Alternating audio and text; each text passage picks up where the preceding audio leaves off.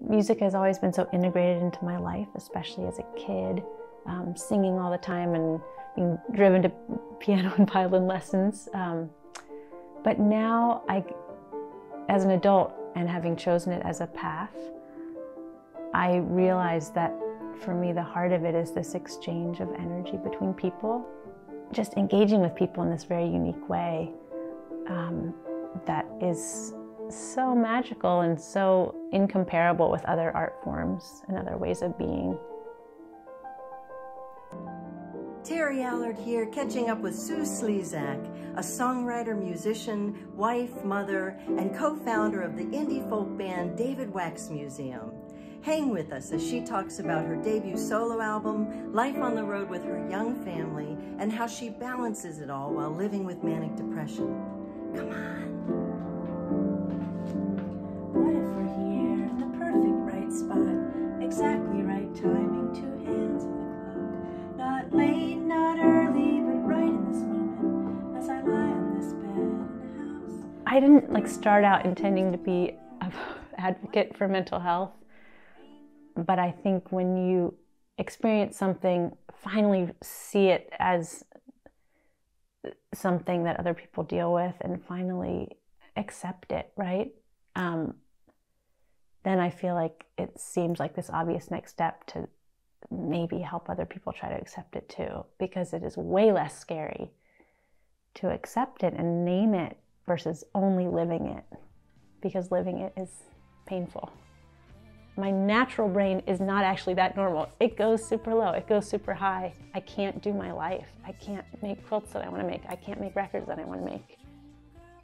I can't participate in partnership or in taking care of my home or my children. And so it is more natural for me to take medicines and find that stability.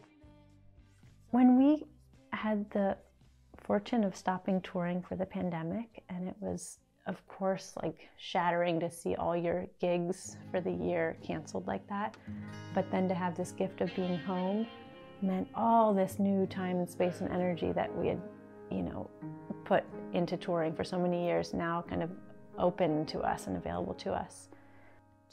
And I finally wrote these songs about the hardest things. It feels like, it's a cliche to, say, oh, art can transform pain, but art does transform pain.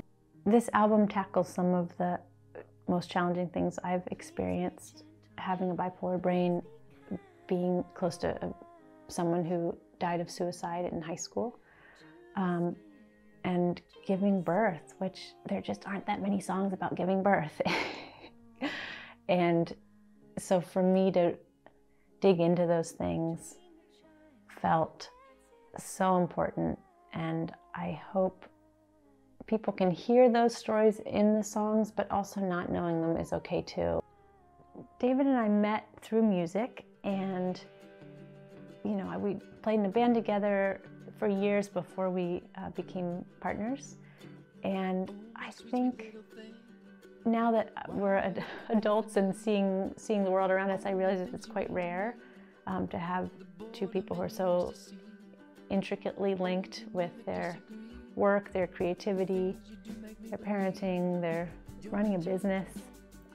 I mean, I couldn't do it without him, and now I'm realizing he couldn't do it without me, and that's been a really nice thing to finally come to. I knew from, I was still barely out of my teens, that I wanted my life to feel integrated and connected. I wanted my job and my kids to feel like one thing, and my life to feel like one, not these different boxes. And of course, now that we're actually touring with kids, I realize, oh, it might be nice to sometimes have the kids in their own box and be able to do our touring thing without nursing in a car seat in the back of a van when I'm trying to prepare for a show.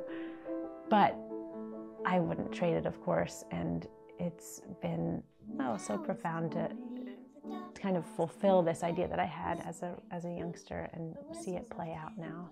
My eyes find the window, it's veiled by a thin wisp of curtain that's still now but soon. The breath enters my room, it's the spirit that animates you.